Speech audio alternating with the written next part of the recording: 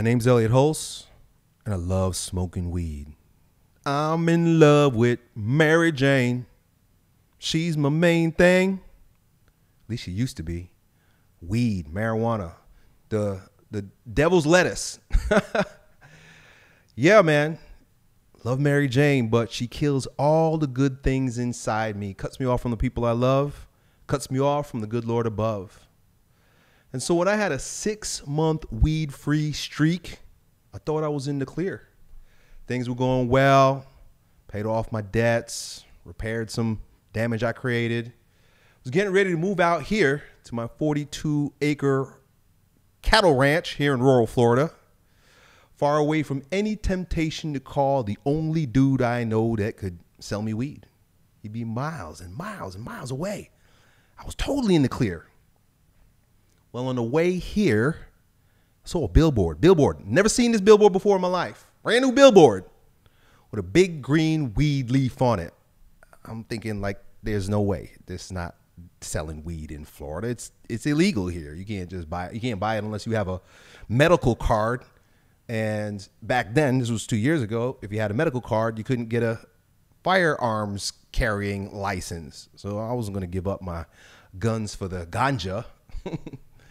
But underneath it, it said Delta 8, a new legal weed.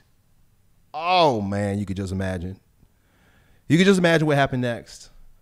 And just like that, I fell. And my climb to the top started from scratch, brother.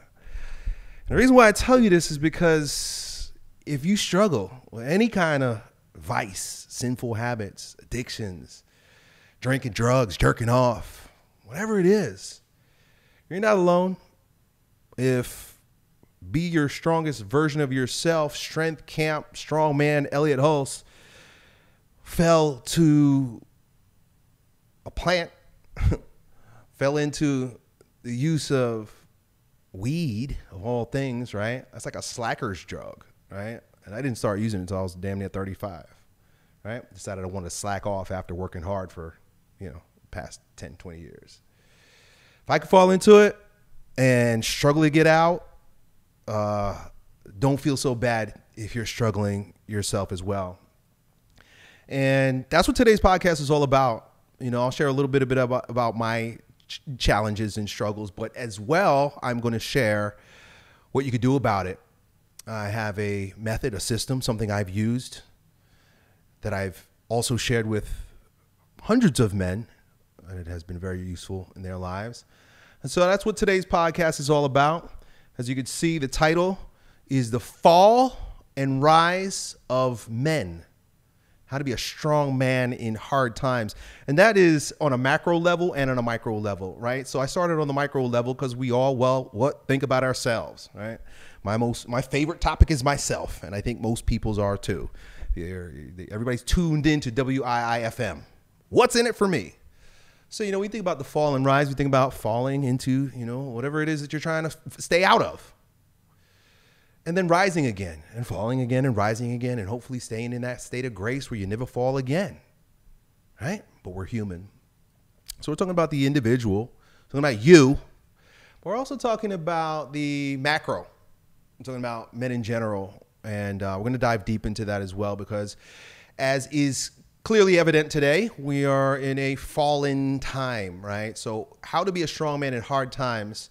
A lot of people are expecting hard times. A lot of people are experiencing hard times. The hard times are upon us, whether we like it or not. So let's talk a little bit about the goal of today's podcast and what you should expect out of the next few hours, maybe here with me. We'll see. Number one, we're going to talk about destroying vice, right? We talked about that here just in a moment or just now, but we're talking literal vices, right? Drinking, right? If you're a binge drinker. Right? I have one client who woke up every morning and poured a glass of whiskey with his eggs, right? That could be a problem. Drugs, drug use, any kind of drug use, altering your mind, getting out of, numbing yourself and, just getting out of a state of clarity, right? That takes you off your course. Drugs, that's what it did for me. Caused a lot of problems in my life. I know there are people out there that are like, oh, weed is not that bad. But these are the people that when you tell them, well, why don't you quit? They tell you all the reasons why they can't, all kinds of cope. Me, part of the fact that dope was making my life dumb, I want to be able to have self-mastery. And it was one of the things that I discovered I didn't have self-mastery on. So drugs, jerking off, all right, huge, big one. In my program, the majority of the guys are struggling with some form of lust, and I can't say that maybe I wouldn't also if I wasn't married, right? So that's huge. Pornography, man, that's probably the biggest one most guys are dealing with.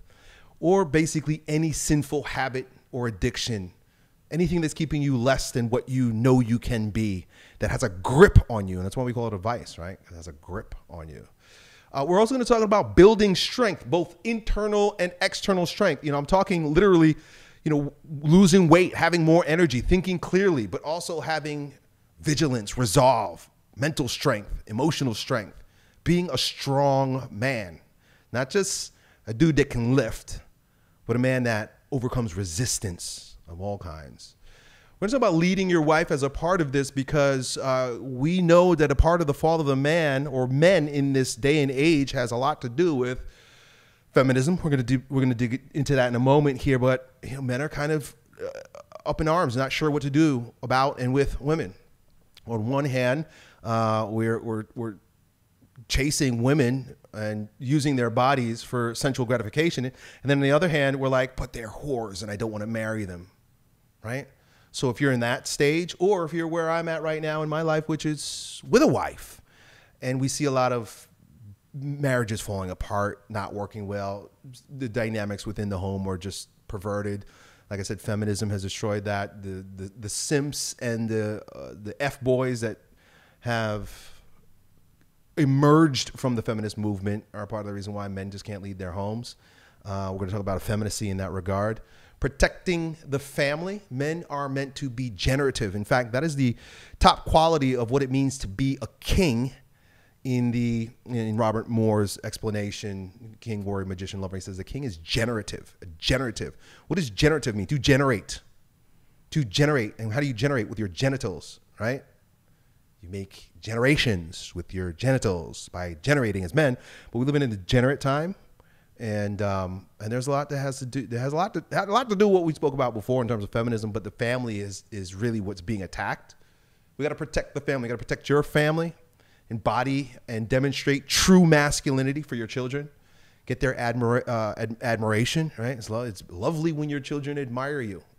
How many parents can say that? Oh, my children admire me. Wasn't always the case for me. It's the case now. I'm going to show you how and why. What else are we going to talk about? Having greater impact on your business. I'm talking to businessmen here because we have a tremendous responsibility and we can have a tremendous impact on the world if the work that we do is righteous, in an alignment, right? Strong men, right? And during hard times is when strong men really rise and weak men suffer and struggle and sink.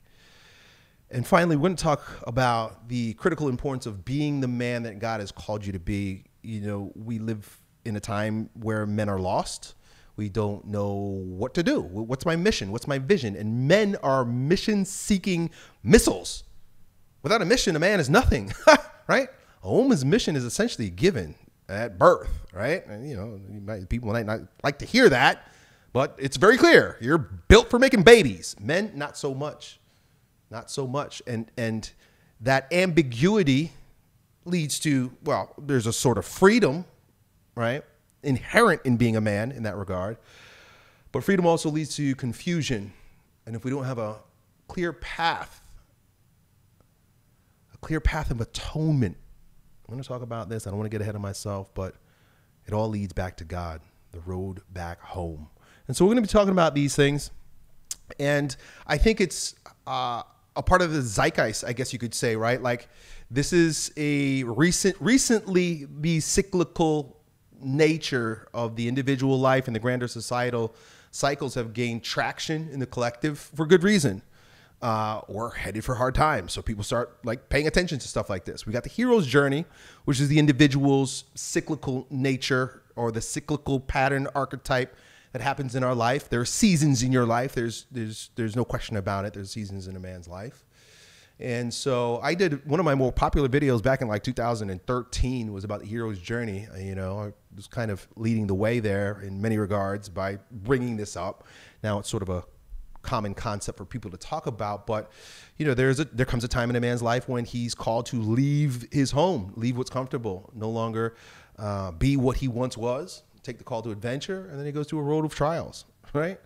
We're going to talk about that road of trials. We're going to talk about where you might be. I'm going to give you some context to get an idea of where you might be on that road of trials or that metamorphosis, which is next. There's a change that happens in men as you make this journey around the clock, right?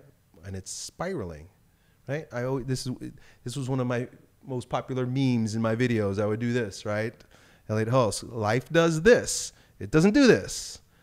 It spirals, right? And so where are you on that spiral? Are you at the end or at the beginning? Yeah, right? So these are all things to consider, given the topic of the conversation today. And then, of course, the masculinity cycle. I don't know if that's exactly what you call it, but it's an archetype. We see it all throughout history. All you got to do is look at the Old Testament in the Bible, and it's like, oh, starts with Adam. Hey, I'm in a garden. Oh, I was kicked out. Hey, things are going good. Oh, no. Hey, we're flourishing. Oh, now we're in prison. Right? And the whole thing, it's just this. Right? So you got to prepare for it. You can't be upset about it, but you got to be aware of it, right? You need a map. And so today is a lot about the map, right? Where are we? Big part of what we're going to be talking about today is where are we? You know, for the most part, people don't know. We don't know where we're at. And so we're going to talk about that.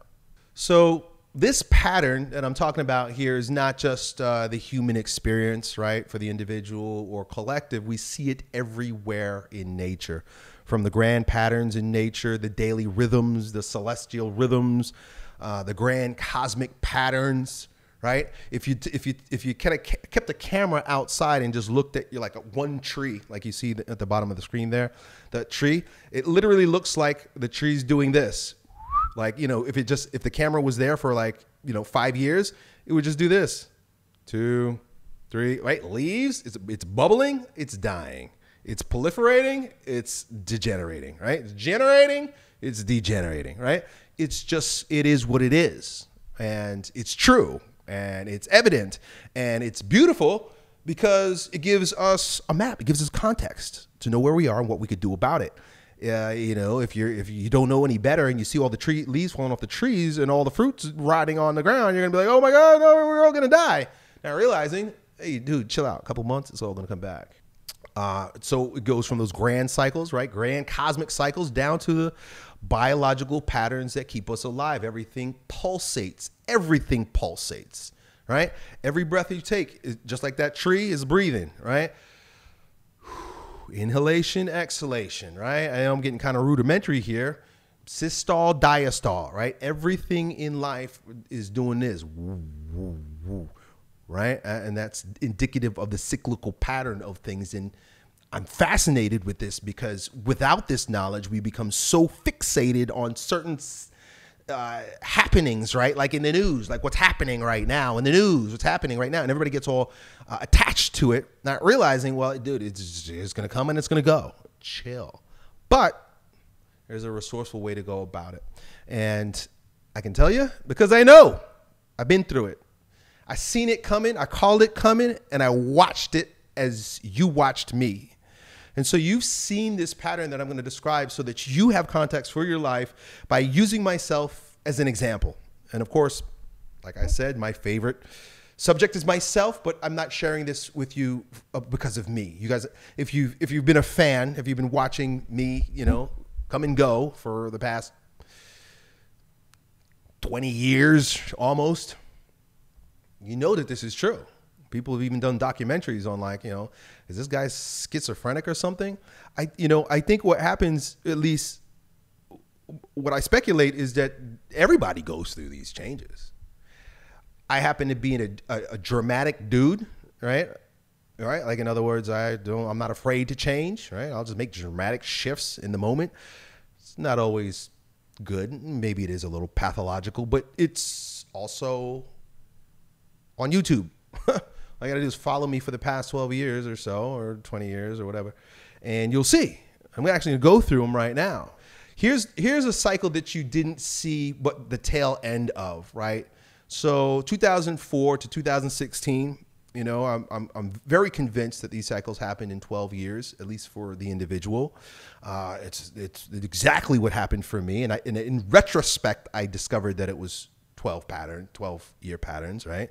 When I started experiencing it, and then I learned from someone, oh, this happens every 12 years. And she showed me how. I was like, oh man, I looked back and I was like, yeah, I remember 24 was a very, very tough time for me.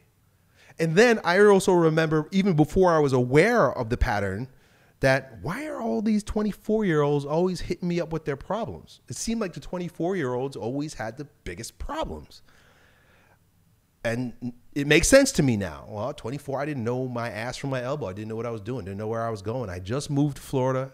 Let me back up just a moment. I just got married, just had a baby. Well, my wife did anyway.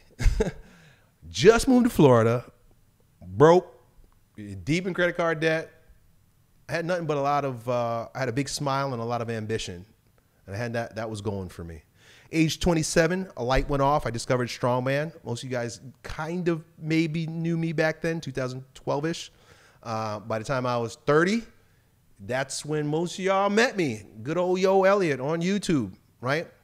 The seeds that were planted at 24 as a young personal trainer started coming to fruition around 30 as a, you know, YouTube celebrity. And then by 33, I was entering the last phase of that cycle, and that's when luckily, you know, a lot of people like denigrate me. I'm not even gonna get into it, but I started talking about being a king, and it was so poetic because it has a lot to do with coming back to the top of the clock. And I didn't even know I didn't know about this archetype of initiation is what it's called, this cycle. I keep saying cycle, but you're gonna learn in a moment that it is an archetype, and it's called the archetype of initiation. I discovered from Robert Moore, who wrote the book King, Warrior, Magician, Lover, that I found around that time, which led me to understanding a lot of what we're going to talk about right now. And the thing that the little tangent that I was about to go down, that I stopped myself because it's just going to sound like I'm bragging, but I'm just stating facts. It's just been a pattern in my life that I'm the starter. I'm the first guy to do stuff. I'm the pioneer. Doesn't mean that I'm the best guy. Doesn't mean that I'm a guy that's going to finish the race, but I started. And so, you know, strongman I made popular, and then king I made popular. Everybody was denigrating me at the time. Why is Elliott talking about being a king? Now you go on Instagram, everybody's calling everybody else king. That's just what it is. But I have no, you know, I think it's cool. I watch people, you know, take my spark and turn it into a roaring flame. And so I don't doubt myself anymore. So that was the first cycle, right? Up and down. Didn't know what was going on. Well, I went into this cycle. This was another division of 12, age 36, right? So at 33, I was finishing it up. I was at the peak, King Elliott. Everybody loved me. By 36, I lost my marbles. Didn't know what was going on. I was like, do I really want to be this? Do I really want to keep going down this route? And I started making bad decisions. Like, that's when I started smoking weed. I started smoking weed at 36. Who does that? But it was a process that I was called to. And I'm going to tell you what it's called in a moment. I'm going to give you, there's a name for this, right? And it's either a deliberate takedown so that you can metamorphosize, or something happens to you, you know, a crisis. But it is a crisis time. Just like age 24 is a crisis time, age 36, generally speaking, the map is not the territory, fellas. Doesn't mean that what I'm saying is exact, but there's a general, it rhymes, right? It rhymes. So you can kind of, you know, see it generally happening. Around 36, there's a crisis, you know? And that's when I started getting weird, grew my hair out. Look at that strange ass hairstyle I did, right? And, you know, smoking weed and just looking like a punk. So that was hippie Elliott going through catabasis. Then I like to say this is the stage of confrontation. So we had crisis, confrontation, right? And this has everything to do in the archetype of initiation with moving away from the world of the mother. I started what maybe many people started calling me misogynist. People call it MAGA misogynist Elliott. There's this kid that made a documentary about me. Well, it was perfectly timed and perfectly executed, and I did it in a very poetic way because that stage, that time is required. Confrontation was required for me. Something woke up in me, and I realized the deplorable state that I and most men were in. So as the image demonstrates, I picked up my gun. And I started firing. Then we move into the integration phase. This was akin to atonement with the Father when you're talking the archetype of initiation. And this is when I started praying, I started really taking being a father seriously. You could call this Catholic Elliott, right? And it's kind of who you see I am right now. Obviously, we're only in 2023 and, I'm just getting started here, right? When I say just getting started, I mean like everything's coming full circle. And then you could just only imagine if the present is a good indication of the future, what the next quadrant of this cycle is going to look like for me. So what we're going to do today is we're going to talk about the problem that most men face and why this journey is not navigated in the most resourceful way. Why the society calls it, they denigrate it. They say that, you need to man up, toughen up. Well, so the part of the problem that we're going to dig deep into. So this is the map, by the way. This is going to be the map. If you're watching this, if you're listening to the podcast, well, you can get the slides. I'll tell you how to do that later, or you can just watch me on YouTube. But you're looking at the map here, and so we're going to begin today with the problem, and there are several aspects of the problem of falling into vice as I did, and then allowing it to be a drag on your life and on society. And it begins with the predictable pattern of masculine effeminacy. We're going to dig deep into masculine effeminacy. It is, it's like gravity. And if you don't fight against it, you'll be drawn into it. You'll be dragged right down into it. We're going to talk about what effeminacy is and how it happens. We're going to talk about the cultural causes of collapsed masculinity. There's no question that we're under attack by those who know how to facilitate degradation and degeneration, especially at these stages. It's like if somebody's falling, right, you got one of two things that you could do. If you really love that person, you'll grab them and stop them from falling. But if you know they're falling and they're about to fall and you're not a nice person, you push them. Because all you got to do is just a little finger, and he's over. Well, there are legit enemies that want to see, in particular, Western civilization fall, and so there's I know I sound like a conspiracy theorist, but it's not a theory, and it's just look. I'm going to show you the history. I'm going to give you all the resources. You decide for yourself if you want to believe it or not, but it's facts. Cultural causes. There are cultural causes for the collapse of masculinity. Then we're going to talk about feminism that is a part of that collapsing, but we're going to talk about man's reaction to it, the rise of F-boys or Falk boys, if you will, F-A-W-K, and simps. And so, of course, the reaction when we're talking about Falk boys and simps is the high road. We're talking about what that means. We're talking about the low road. Both roads are unresourceful. You have men that take the high road, and you got men that take the low road. And I'm going to teach you the middle road, the solution. And so we're going to talk about traditional masculine initiation that help bolster us against, for generations, for thousands of years perhaps, elders, fathers, grandfathers, uncles, older men. They understood that effeminacy had to be rooted out. That men needed a process, or young men, boys needed a process by which they can become men and they could carry their weight in society. Well, we don't have that anymore today. It seems that since the Industrial Revolution, when fathers were taken from the home, prior to that we were agrarian, and fathers and children were homeschooled, and like everybody was at home on the ranch, like I have with my family now.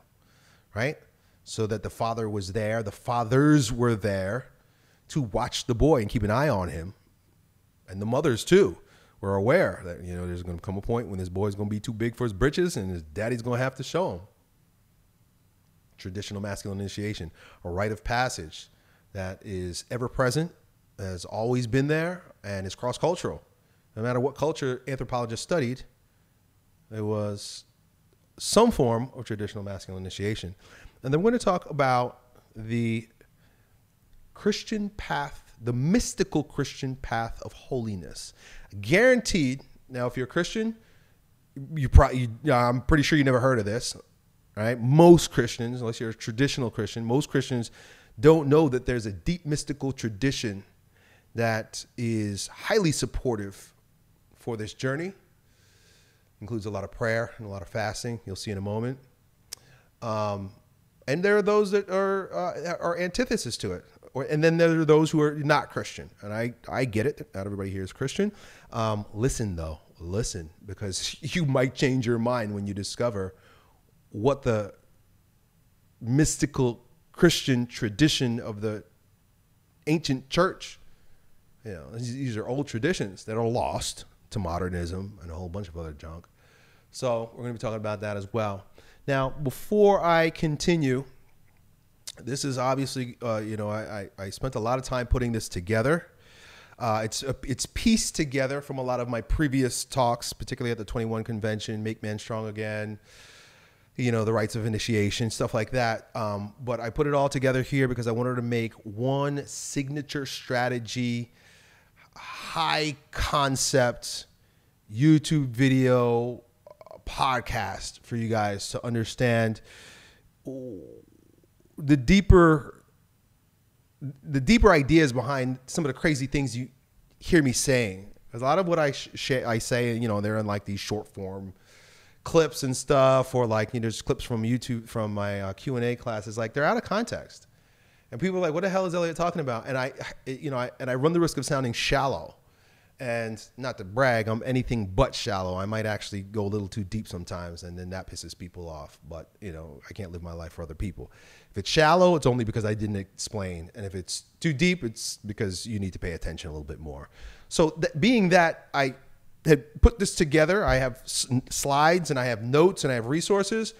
If you're really digging the stuff that I'm talking about and you want to go a little bit deeper, you can get a content upgrade, I'm calling it. Or you can get my slides, my notes, my resources. Just go to elliotthalse.com/notes or use the link in description. All you got to do is put your email in there, and I'm going to give you all this stuff here so that you can study it on your own and do what you want with it. Okay, so, let's dive into the problems. As if we're not already aware, I did take some of these statistics from a newscast by this gentleman, Tucker Carlson, a couple years ago, with just some astonishing statistics and data that makes it very evident that something's going on with men, and it's very nefarious. And if you ever get a chance to just go on YouTube and look up this series, it's very convincing that there seems to be a coordinated attack of some sort on masculinity. I know that there are those that are like, oh, men shouldn't complain, or, our men have always been in charge. Now it's time for women. But you don't understand. This is a perversion, what we're experiencing. This isn't normal, right? And so some of the statistics that he shares, let's see.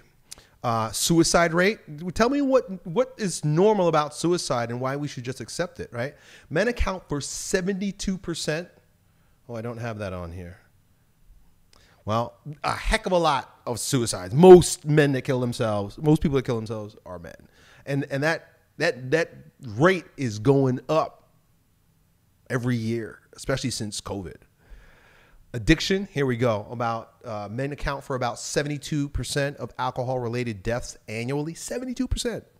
Close to 68,000 men die from alcohol use and abuse every year. 68,000, that's a lot.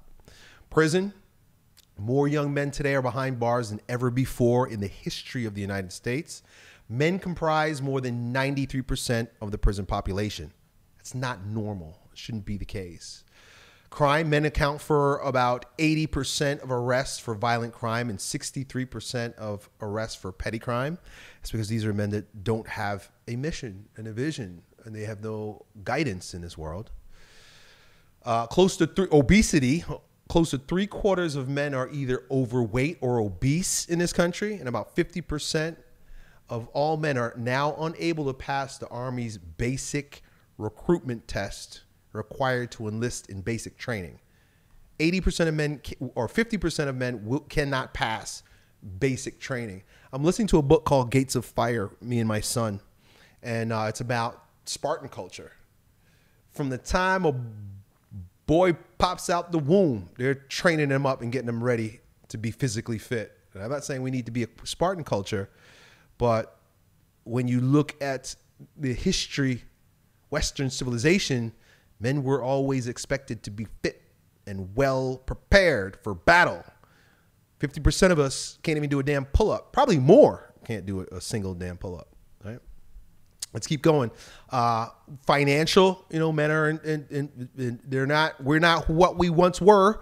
Men have always been the breadwinner of the family. The traditional family is no longer the case. From 1979 to 2019, the average American woman saw her real wages increase by 28.8%.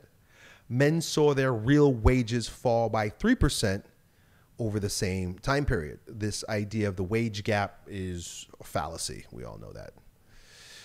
So family, divorce rates are as high as 60% in some American cities. And of that, 90% of divorces are filed by women. What's up? The fact is that men lose the majority of divorce and custody court cases, which leads to fatherlessness. And we know that children from fatherless homes fall behind in every category. Both young men and women suffer from fatherlessness, suffer as a result of it. And, by extension, men are godless, right? Today, men are godless. And by extension, we're fatherless ourselves, right? There's no God the Father. There's no pattern. There's no archetype. There's no divine guidance, right? Men have abandoned religion in the West. It's a shame. And as you'll see, the effects of this have been devastating. But I do see a sort of comeback, and that makes me have promise for the future. So let's get into some of the nitty-gritty of what's going on here. We'll begin with the predictable pattern of masculine effeminacy. And so we got to define the word effeminate right away, because we're not saying it's not feminine. A lot of people are like, oh, and now you're bashing women. No, I'm not saying anything about women. Effeminacy is a trait that's found in men. And it's not being a woman, it's an unwillingness, according to St. Thomas Aquinas. That's how it's defined. Effeminacy, or what in his Latin or Italian, morbizia. All right. So if you read the Summa, or I guess, I don't know, any of his writings, he would say morbizia, which translates to softness, which we translate as effeminacy. It's a masculine softness, a soft man, a weak man. And it's specifically an unwillingness to put aside one's pleasure in order to pursue what is arduous or difficult, right? In other words, an unwillingness to do what's right because of what feels good. And we know we live in a culture that just worships good feelings. And that's where men are. If it don't feel good, I ain't going to do it, right? And what he says is that it's a disordered attachment to this pleasure. We're going to talk in a moment about whether or not you have a disordered attachment to pleasure, but it's very evident, the drinking, drugs, the jerking off, right? Think about even your cell phone. That we get a dopamine hit. There's a pleasure associated with playing with your damn cell phone. You ever leave your cell phone at home? Don't you feel like a drug addict without his drugs, right? So there's a lot of effeminacy. There's intellectual effeminacy. I don't think I go into the types of effeminacy, but there's volitional effeminacy. There's intellectual effeminacy. Of course, there's sensual effeminacy. All kinds of effeminacy. These are attachments, and they're deep-rooted in our nature as a result of the fall. I may or may not get into this on this talk. So the predictable pattern of male effeminacy is well summed up. It's because men lead, right? So where men go, society goes. And so if you're looking at society and you're blaming women, you got it all wrong, dude. You're part of the feminist plot to give women that kind of responsibility. They don't have it. That's not their responsibility, right? They're followers. And even though they think they're leading, they're only following the leaders that are telling them that they should be leaders. They're not actually ever really leaders, because the guys that are telling them what to do are guys, right? Feminism was made by men. So a great line here, a couple paragraphs. I'm going to do some reading, but really well worth listening to is from historian Will Durant. The short version of it is: a nation is born stoic and dies Epicurean. And if you know anything about those two contrasting philosophies, Stoic is to be strong, Epicurean is to be effeminate, chase your feelings. Epicurus was all about, well, do what feels good. So let me expand on the long version of it and follow along with me, because you might see yourself. We might see us in this. And he also gives, so it gives you context for what would help us. Will Durant: a nation is born stoic and dies Epicurean. At its cradle, religion stands, and philosophy accompanies it to its grave. In the beginning of all cultures, a strong religious faith conceals and softens the nature of things and gives men courage to bear pain and hardship patiently. At every step, the gods are with them and will not let them perish until they do. And even then, a firm faith will explain that the sins of the people was what turned the gods to an avenging wrath. Evil does not destroy faith, but actually strengthens it. But if victory comes, if war is forgotten in security and peace, then wealth grows. The life of the body gives way in the dominant classes to the life of the senses and the mind. Toil and suffering are replaced by pleasure and ease.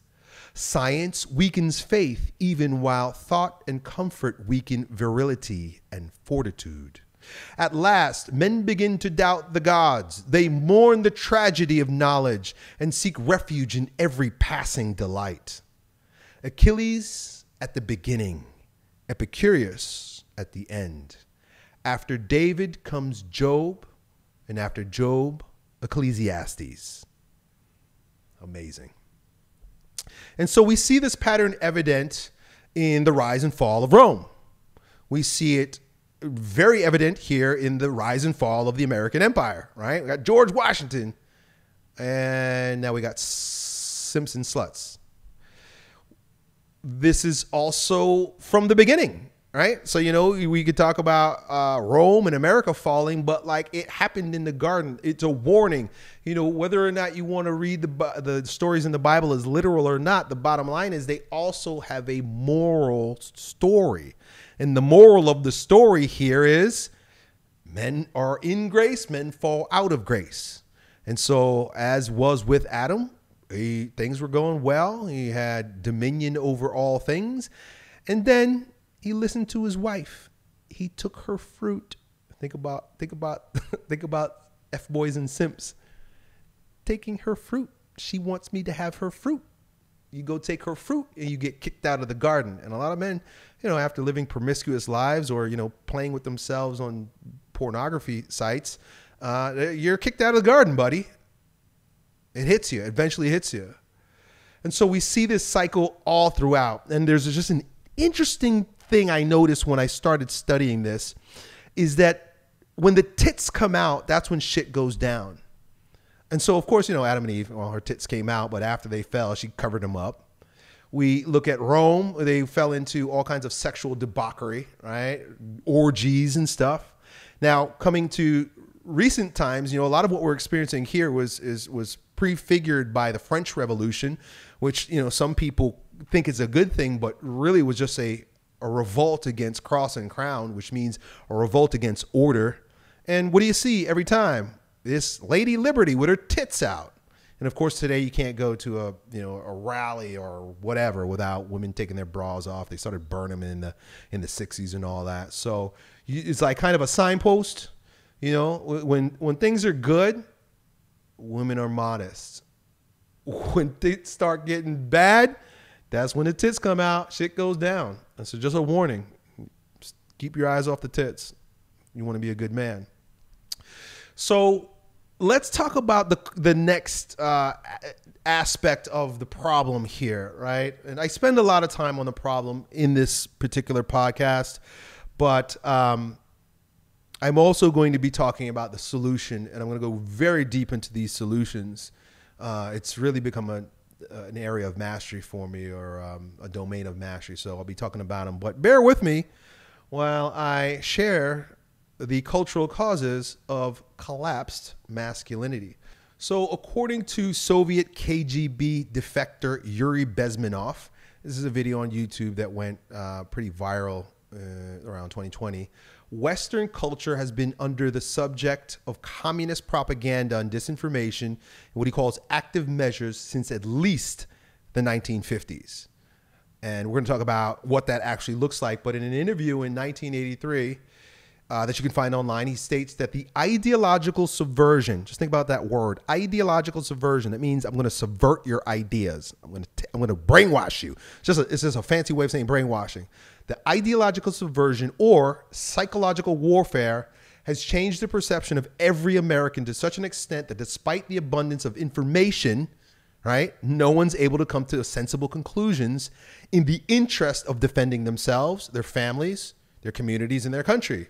It's a great brainwashing process which goes very slow. And if you just back up for a moment and you think about that, the perception of reality of every American to such an extent that despite the abundance of information, and that's what drives me nuts about certain people. Like, I guess because there's so much fake news, but it's like, like the whole thing with the pandemic. I'm like, bro, I don't even know where to begin, but like how do you believe this stuff? There's too much information. If you just open your eyes, but it's propaganda, ideological subversion, psychological warfare. I know some of the smartest people, like kids I grew up with that were like high IQ kids. They fall for this shit. They're the ones that fall for it the most. It seems the smarter you are, the deeper you're under this psychological warfare and ideological subversion. I'm a C student and I could see right through this stuff. Maybe that's what the C means. You could see.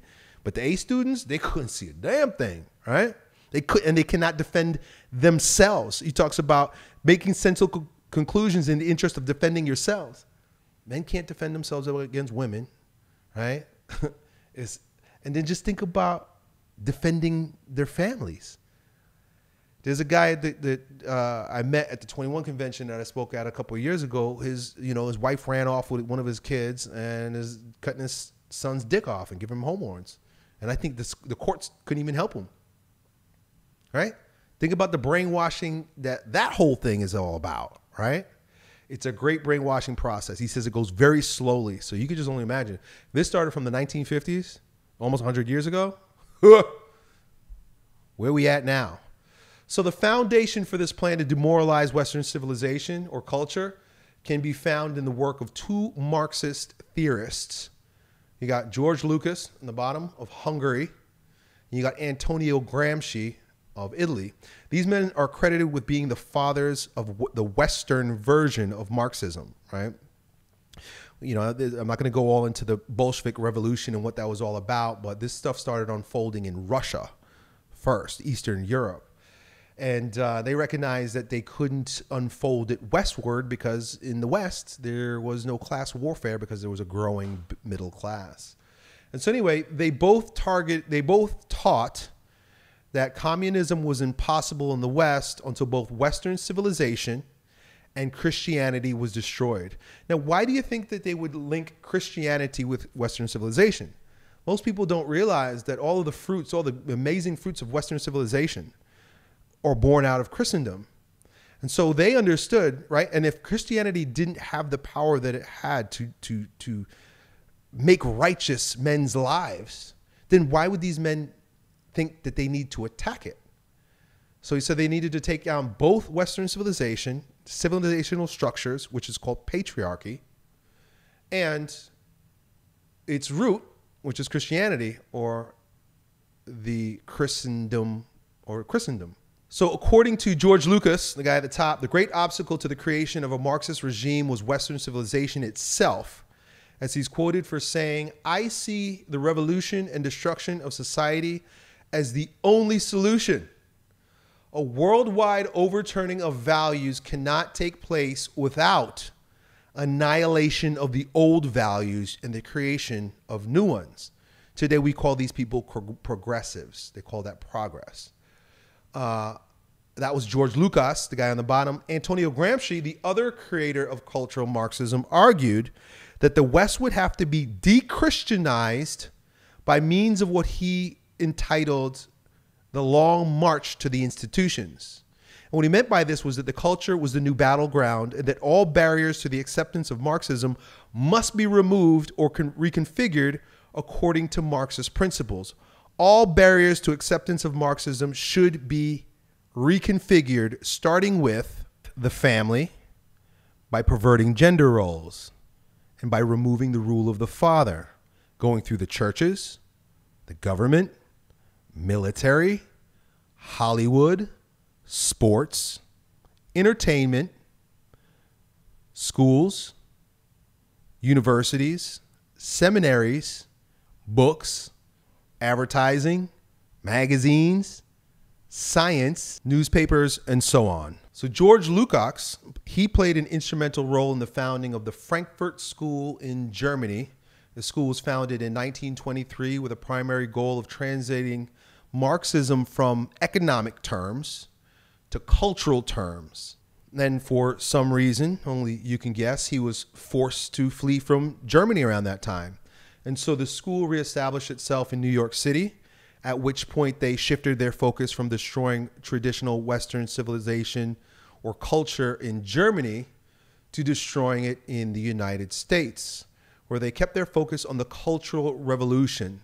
In institutions of so-called higher education, cultural Marxism was more commonly known as multiculturalism, or more loosely known as political correctness. Some of the explicitly stated aims of their programs were to empty the churches, declare women to be an oppressed class and men as oppressors. So this was a part of ideological subversion. It's not true. They wanted to abolish the difference in education of boys and girls. They wanted to teach sex and homosexuality to children. Look at where we're at. They wanted to create dependency on the state and the state benefits. They wanted to control and dumb down the media. They wanted to promote excessive drinking and encourage the breakdown of the family.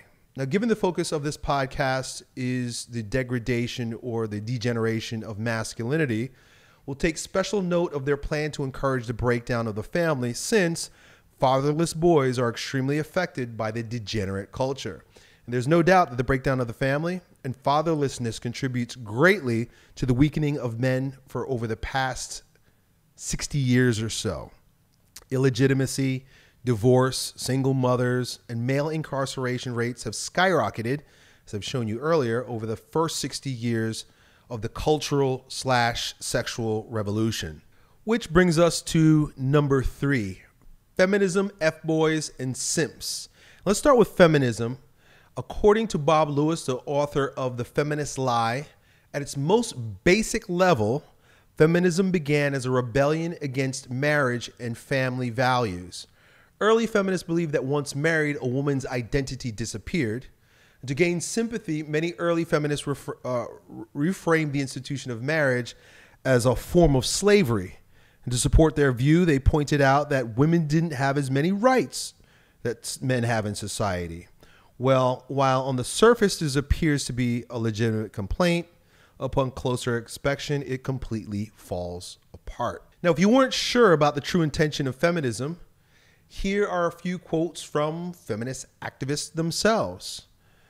The complete destruction of traditional marriage and the nuclear family is the revolutionary or utopian goal of feminism. Kate Millett. The nuclear family must be destroyed. Whatever its ultimate meaning, the breakup of families now is an objectively revolutionary process. Linda Gordon. How will the family unit be destroyed? The demand alone will throw the whole ideology of the family into question, so that women can begin establishing a community of work with each other, and we can fight collectively. Women will feel freer to leave their husbands and become economically independent, either through a job or welfare. Roxanne Dunbar.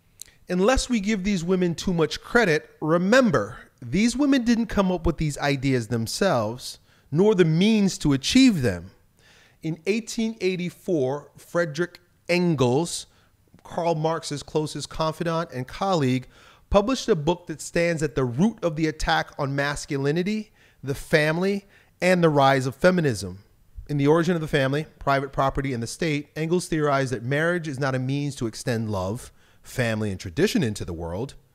Instead, marriage was a means to control women and to extend economic principles and an oppressive economic system. So as a means to overturn the order of the family and marriage within society, Engels made a list of 8 specific goals to work towards in order to liberate women.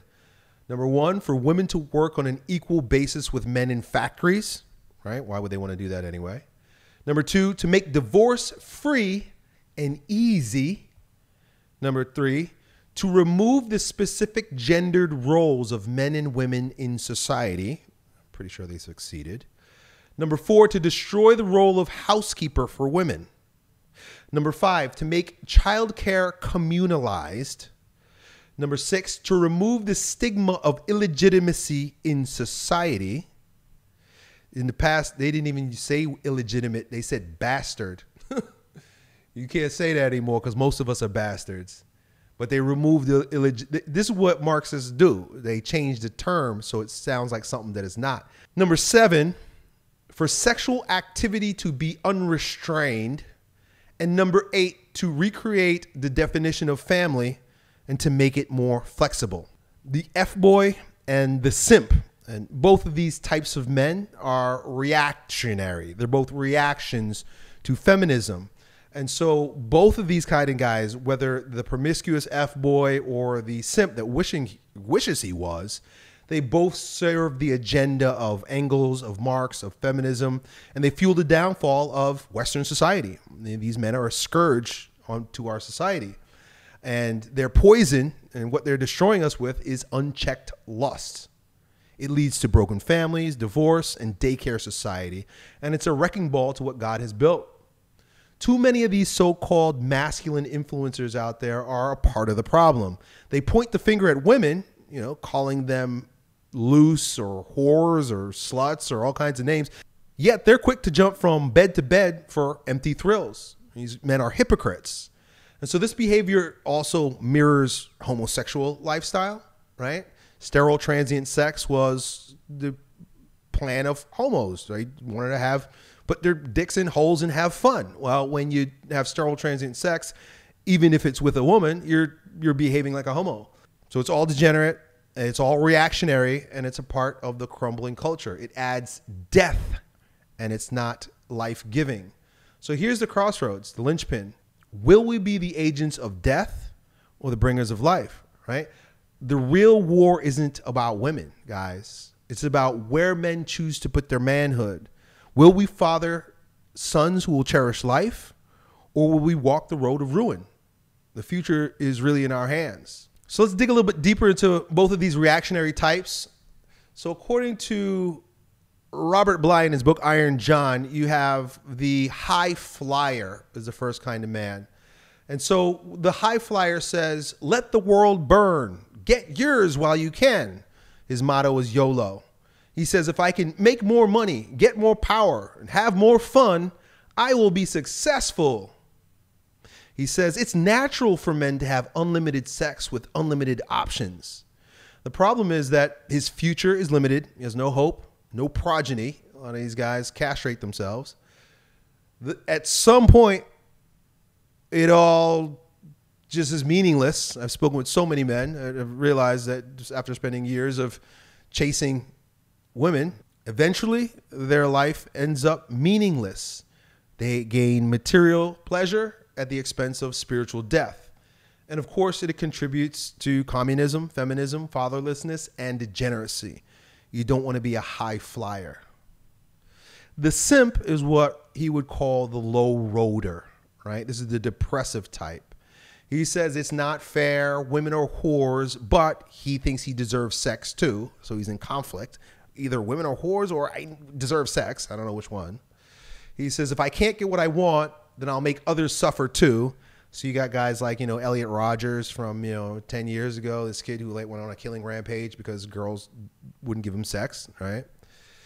He will just give up. He'll say, oh, well, what's the use? At least I have porn. So these guys are usually just pacified Ultimately, his anger and depression is self-perpetuated. He gets stuck into a mood. That's why he's the depressive type. Outwardly, he seems meek, right? Like a nice guy, but inwardly, he's seething.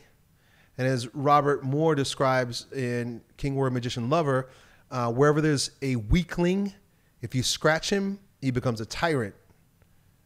They're two sides of the same coin. So if you're acting real weak and white knightish, right, underneath, you're actually just a really angry man.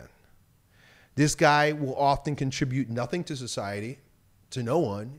Oftentimes he's lazy. He's the guy that, eats Cheetos in his mama's basement while tapping on the computer keys, being a keyboard warrior. And low key, this guy is a supervillain. Now, often both of these types are found in the same man, and you might go through cycles of this, like a manic depressive, kind of like me. And so I know the high flyer road. I've been there before, and I know the low road, the depressive road. And according to Alexander Lowen, there's often a swinging between both of these poles, or the highs and lows. I'm going to read real briefly from Depression in the Body. Here in chapter 2, he says, since the depressive reaction is what brings a person into therapy and is his main complaint, we tend to overlook the fact that it's generally part of a cycle that consists of a high and a low. So a lot of the guys that were high, they end up becoming low, right? And it'll do that. In most cases, the depressive reaction is preceded by a period of elation, the collapse of which plunges the individual into a depression. If we're to comprehend fully the depressive reaction, we must also understand the phenomenon of elation, right? That's why I tell my students, don't get too high, because the low is going to be that low. That's one of the things that, guys are getting, like, things are happening great and exciting and their life is taking off. I say, that's good. Be detached. Just like if you were depressed, I say be detached. Because if you get too high, well, as Lowen says, he says the signs of elation are not too difficult to discern. The elated person is hyperactive. His speech is more rapid. His ideas seem to flow freely, and his self-esteem is conspicuous. Further development of this phenomenon leads to the condition of mania. Psychoanalysts have long concerned with the problem of mania and depression. So anyway, the point is, you can swing between both of these, right? If you're flying real high, brother, I tell you to bring it down a little bit. If you're running too low, I say, hey, pick it up a little bit, brother. And so, I put pictures of myself here because, at some point I let success get to my head. I'm a fallen man. I had my problems. I let my ego just balloon out of control. You can see that up top, right? Then there was the depressive state. Before I knew it, I was retreating, smoking weed like I was going out of style.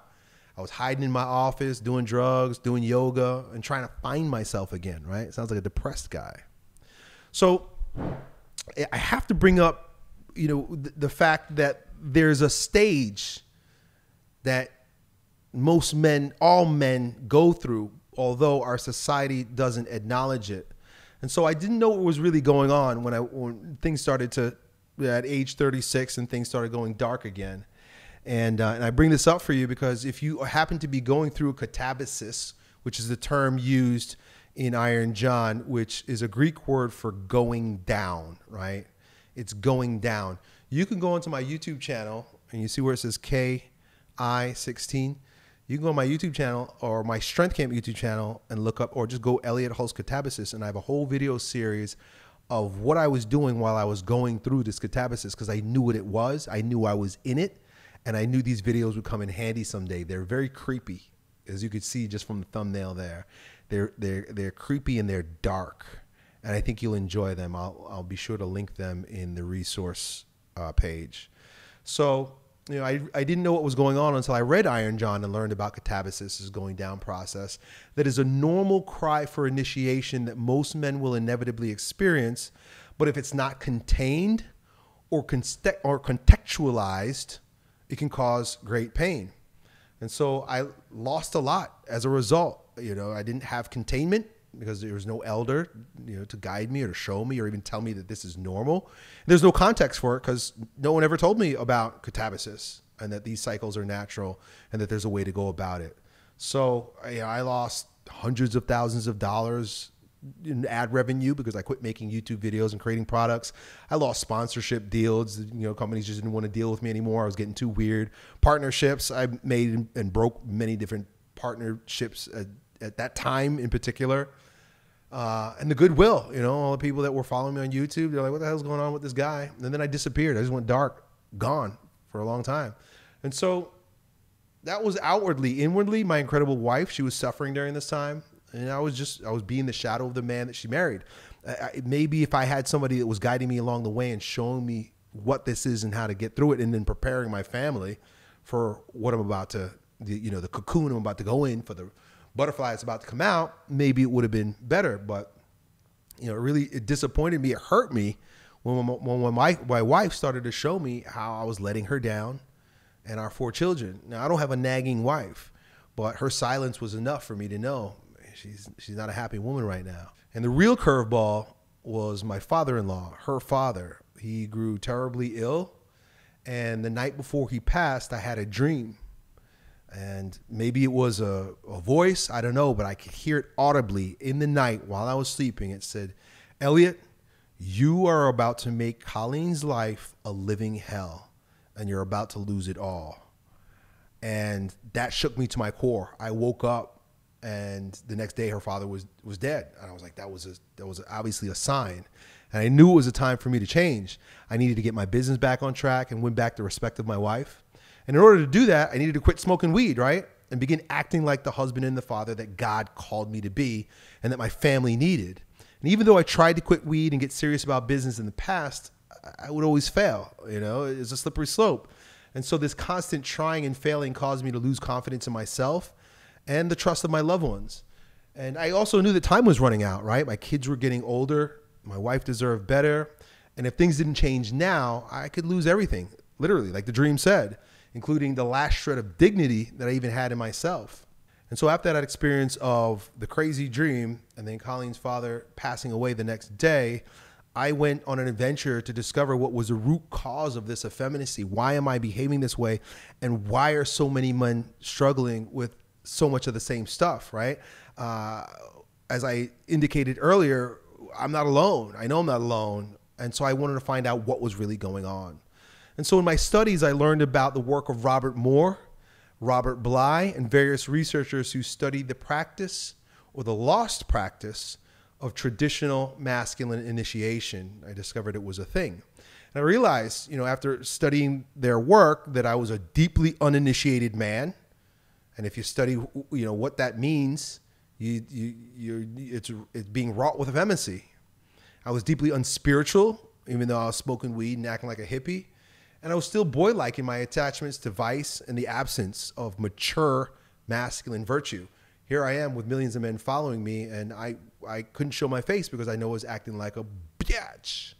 And so I know I needed to undergo the type of transformative experience suggested and offered by these lost but time-tested practices. So I tried to create a way to do this for myself. Now, the first thing that you need to know about the archetype of initiation or the pattern of initiation is that cross-culturally it follows the same pattern, and it's a movement from one state of being to the other. And the way it's explained in the book, because it is explained this way and demonstrated this way in all forms of masculine initiation, there is always a clean break or a movement away from the world of the mother. Right. And so it means your literal mother. Right. And so, the fathers, the grandfathers, the elders, the men of the society, when they knew it was time for a boy to be atoned with the father, which is the second part. But there is no atonement with the father until there's a movement away from the world of the mother. And Iron John, he describes a very dramatic scene where the fathers burst into the house or the hut wearing masks and pull the boy away from his mother and take him out to the woods somewhere to initiate him. And the great thing about traditional society is that women were privy to what was going on too.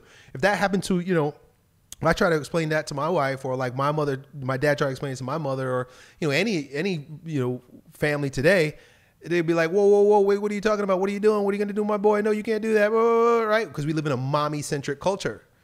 But in a culture where fathers rule, a patriarchy, the women understand, the dads are doing what's best for the boy.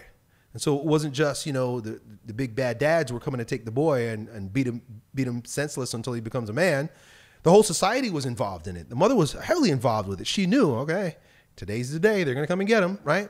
So it was a literal movement away from the world of the mother. You needed that separation from mommy, as all men do at some point. You can't live your life under your mom's apron strings, right? But it's also figurative. It's literal and it's figurative. In the world of the mother, the word mother comes from the word matter, if you will. What is material or matrix, right? Material, matter, mother, mater. Like when they say like alma mater, right? That's the mother, mater. Matrix, material world. It also is internal, right? We have a feeling body that is emotional and that is a very material, sensual gratification, right? Any types of attachments.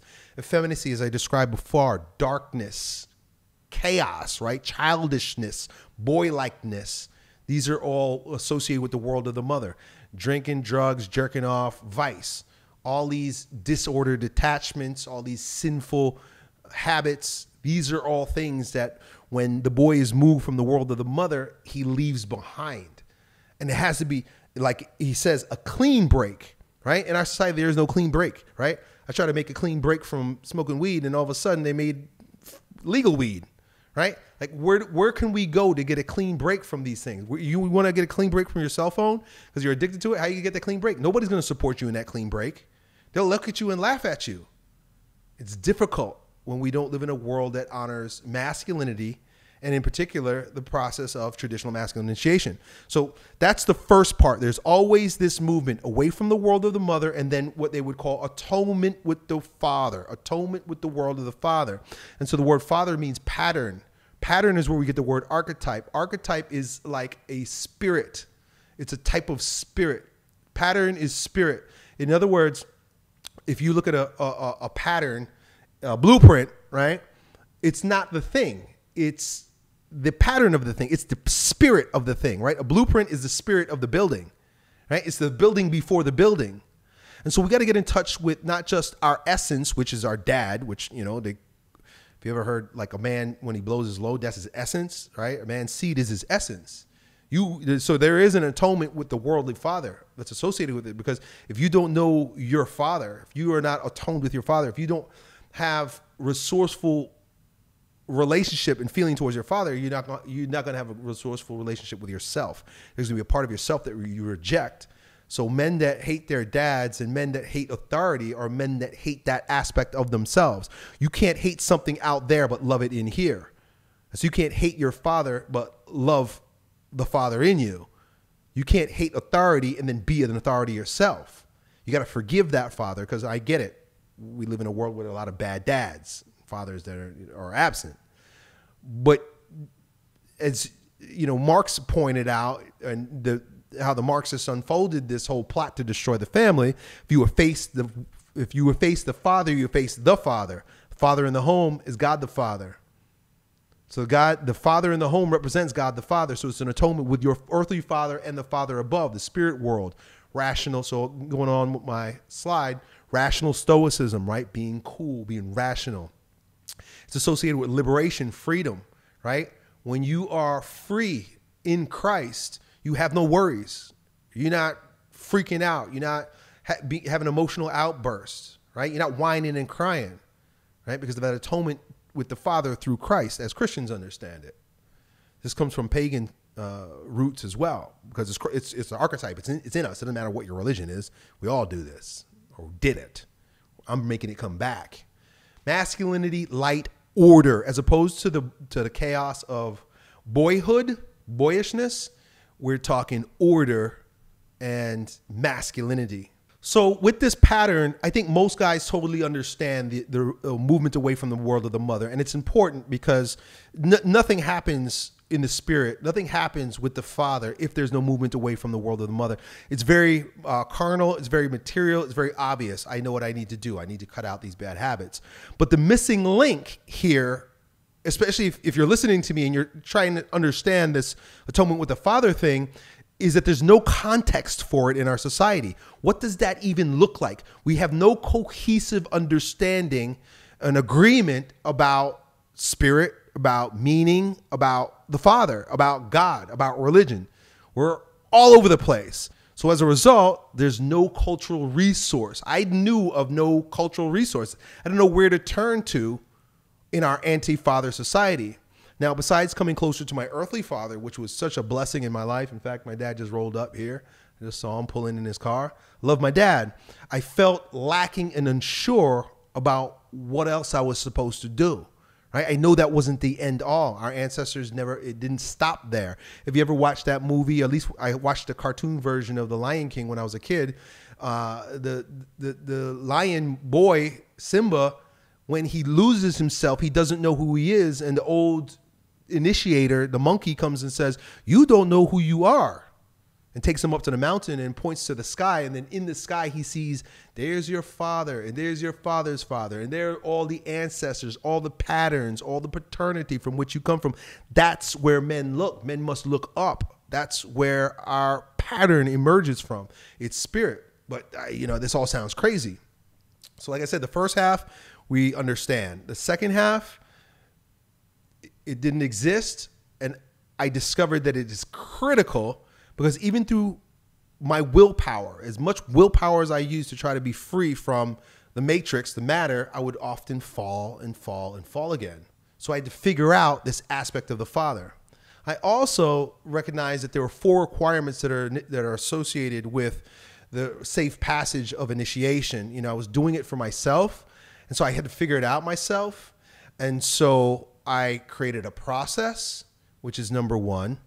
Luckily, I was in a space where I could have sacred space, because I had created so much momentum with my business I could take some time off from work, which is what I did. And a lot of people, they don't have that. But you need a process, you need space, you need an elder. And I couldn't find an elder. I had men that I made my elders. They didn't know that they were being my elders. And as a result, they couldn't fully guide me and support me in this passage. But I'm happy that they were there, but didn't have an actual ritual elder, a man who was carrying me through this process.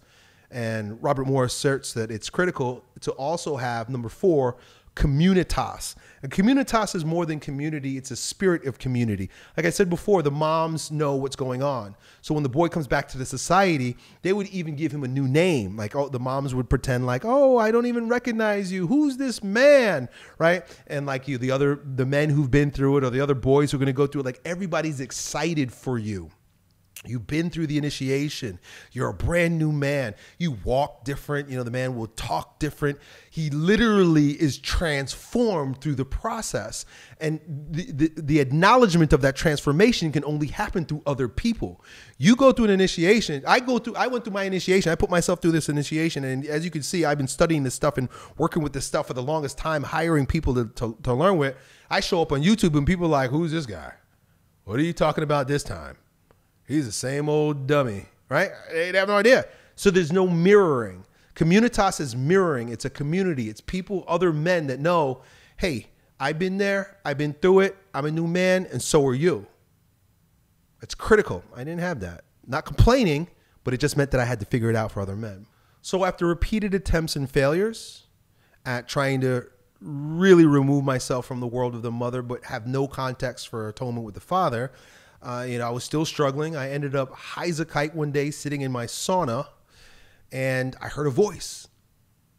So this is the second voice. I had a dream that brought me to initiation, and then I was sitting in my sauna one day, and I heard a voice. I don't know what it was. I know for a fact that it was a voice, and a crazy thing happened. After I heard that voice that day, my sauna, sparks was flying in it, like started popping off in it, and it didn't work. It stopped working. It took me months to figure out how to fix it again.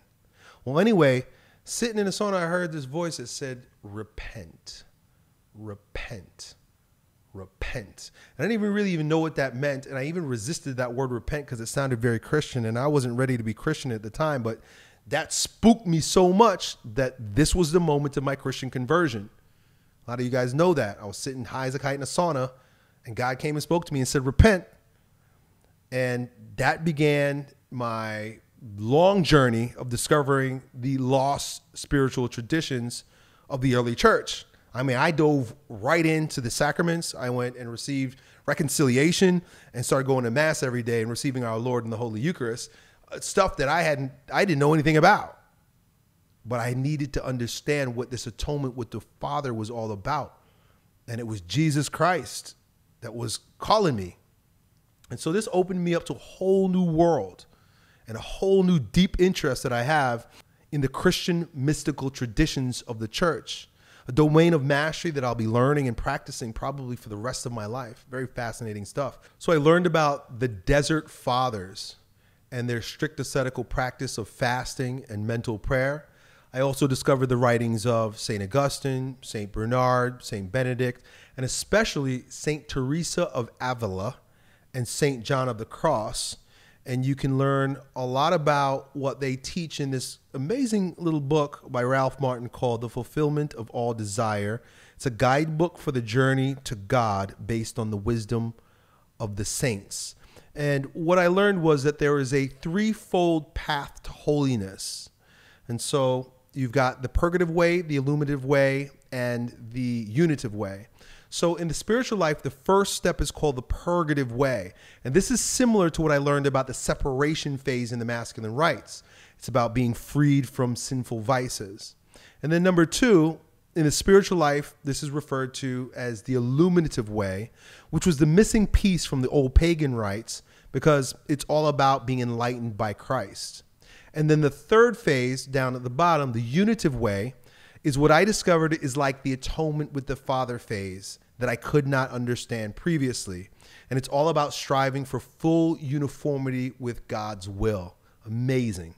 So by combining the outer work of traditional masculine initiation with the inner work of the mystical Christian traditions of the early church, this allowed God's grace to be the animating force in my triumph over my fallen state, rather than my own willpower. And I think that's what God was trying to teach me, that my willpower isn't omnipotent.